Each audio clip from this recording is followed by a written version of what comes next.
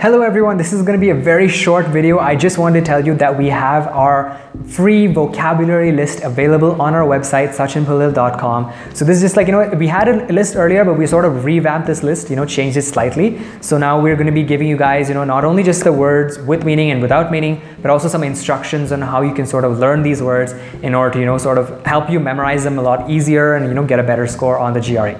So I'm going to leave a link to the vocab list in the description below. Just go and check it out, download it. It's completely for free, and you don't have to give us your email address, because I've seen for a lot of ebooks and stuff, you just submit your email address in order to get the book. So I hate that stuff, so I'm not going to do that, right? If you want to get the vocab list, just go down the link, click on that download now button, and then you'll have it with you. All right. Thank you so much for watching. Make sure you're subscribed for more GRE and college related information.